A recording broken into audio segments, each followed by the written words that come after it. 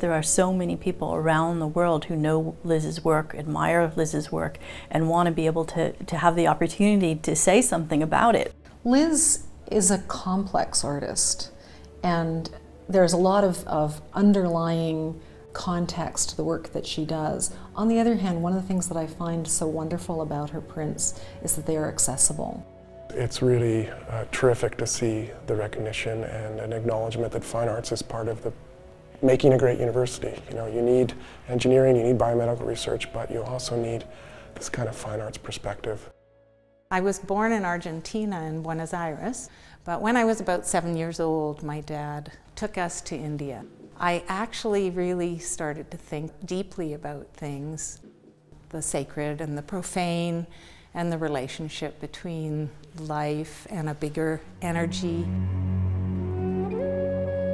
I think one of her primary interests for a long time has been our connection to the environment, our connection to the world, and that we are, you know, obviously as part of the world, deeply connected with ecosystems and the environment, and that we often forget that.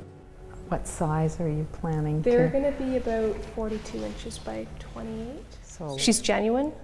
She's a thoughtful, caring teacher. Like, she's got a real way of giving feedback that it just feels like you're growing as an artist.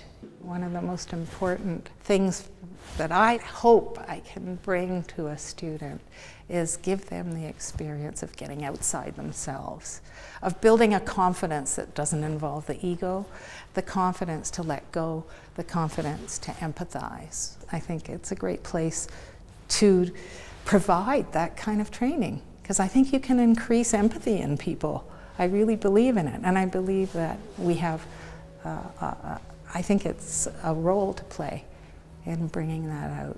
She doesn't just think about the fine arts. She thinks about the world comprehensively.